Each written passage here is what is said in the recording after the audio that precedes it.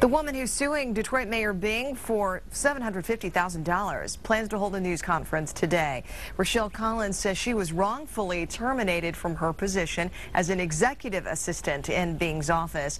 Collins claims she's a whistleblower and says Mayor Bing was trying to make a backdoor deal with Governor Rick Snyder to become Detroit's financial manager, not just for the city, but also the emergency manager for the schools. In the meantime, Mayor Bing released a statement saying the self-serving claims in this lawsuit will not deter this administration from the real challenges of turning the city around.